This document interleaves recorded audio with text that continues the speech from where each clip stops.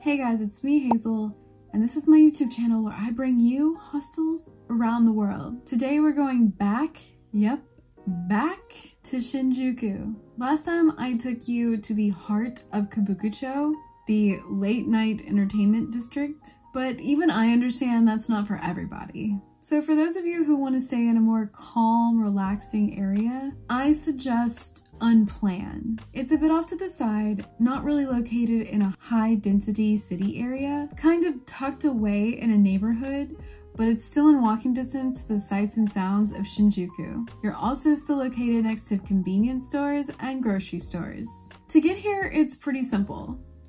You're gonna take the subway to Shinjuku Shenchome station. It's a side station of the larger Shinjuku one, so make sure and pay attention that you get off on the right stop. I would then look for exit C7. Once out and on the street, you're gonna walk against the traffic flow and to the Family Mart on this corner. There are a few ways you can go from here. You can turn right at the Family Mart. I would continue straight until the next road where you see a Lawson's, and then turn right. Continue down straight, and Unplan should be down quite a few blocks on your right. Check-in is super duper easy. You basically just sign yourself in with their tablet system. The workers are there if you need them, but it's pretty much an automated system. They will give you your key cards though, and kind of a guide of the facilities if you need them to. Security-wise, honestly, it's a bit lax. It's not in the hustle bustle part of the city, so you probably won't need the extra security because you probably won't have any issues here. And I do feel like Japan is one of the safer places to travel, but the only thing that might be risky is like a female solo traveler. But that kind of security is something that we actually need to talk about, so there should be a video up here in the corner when that video is up. But this place still has plenty of security measures, like the door locks when you go to the actual rooms.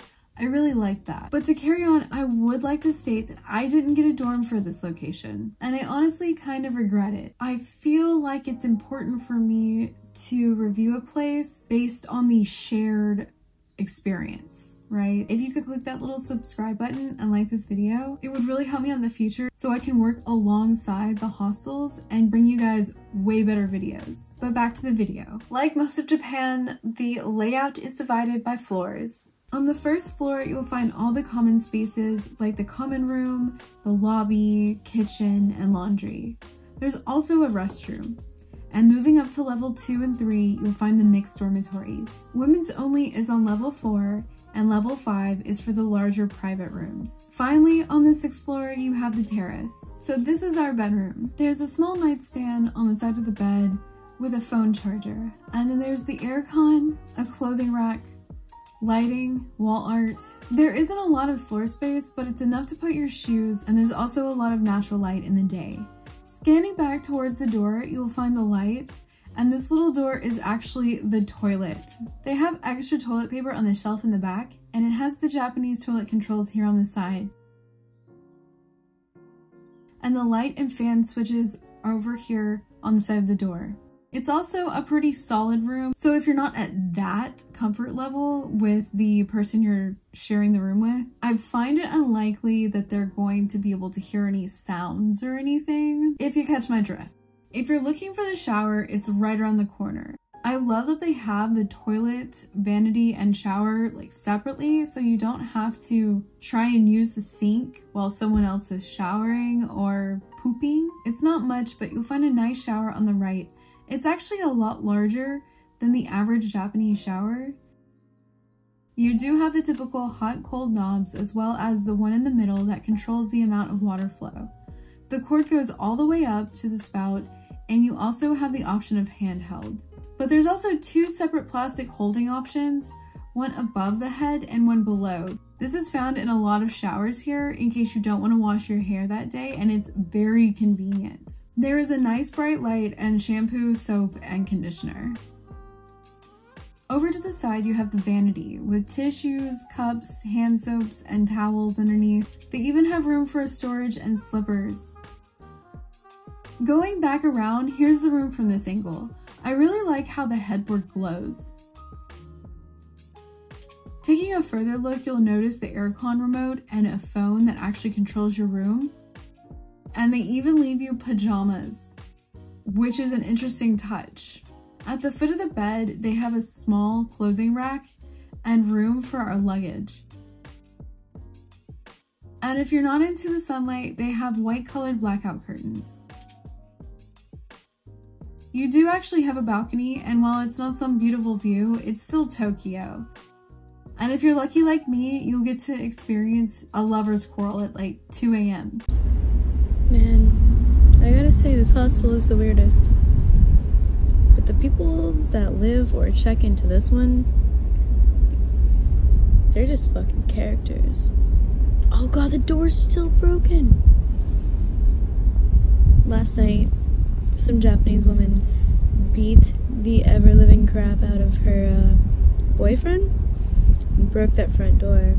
Tonight, we got this cute couple.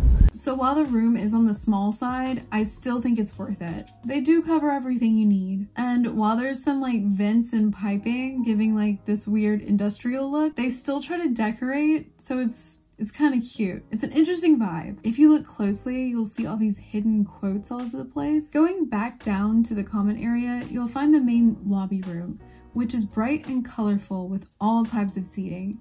You'll find this nice desk with information, maps, attraction pamphlets, and water. But over to the right, you'll find the common area that also includes the kitchen. It's a decent size with a few sofas, and there's even a table for eating.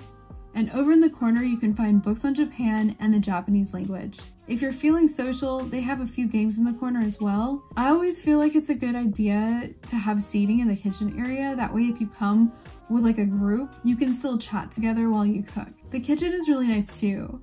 On the bar side, it has some individual electric burners. Below that is the freezer, and to the left is the fridge, with a marker so you can write your name on your food. Up top, there's a toaster oven and some condiments, and 2 hot kettles. On the other side, they also have a microwave, dishes, knives, and spatulas. They do ask you to wash your own dishes, and up here is where you get the towels to dry them off and place them back where they go. Under here, you'll find some random cleaning supplies and the actual cookware. And lastly, you'll find saran wrap, scissors, and cutlery in this drawer. Since I didn't stay in the dorms, I can't show you those unfortunately, but here's a few pictures of the options they have available. And these are the photos of the shared rooms that they have. There are 2 options, the one that I got, but this other one looks really nice too. Since I couldn't be allowed on that floor, I can't show you the shared bathrooms, but I can show you the ones downstairs. You'll find them right past the kitchen in the back of the lobby area. This is also where you'll find the laundry. It's pretty easy to operate. The dryers are on top and take 100 yen coins, and the washers on the bottom and take 300 for a load. It's going to really depend on the size to figure out the cost. They even have a shower room down here, which pretty much resembles the one upstairs, only it has a small dressing room. And last but not least, the upstairs terrace. Once you exit the elevator, you'll see these doors go out. Though I will admit, through all of the love that I have for Tokyo, I wish there was a bit more greenery. And it's times like this that you kind of miss having any type of view other than concrete. But at the end of the day, it's such a beautiful city, so it's still nice to have a patio outside to enjoy. I would have loved to show you the restaurant downstairs, but unfortunately I didn't go. The timing just never really worked out for me, but it does look like a really nice place.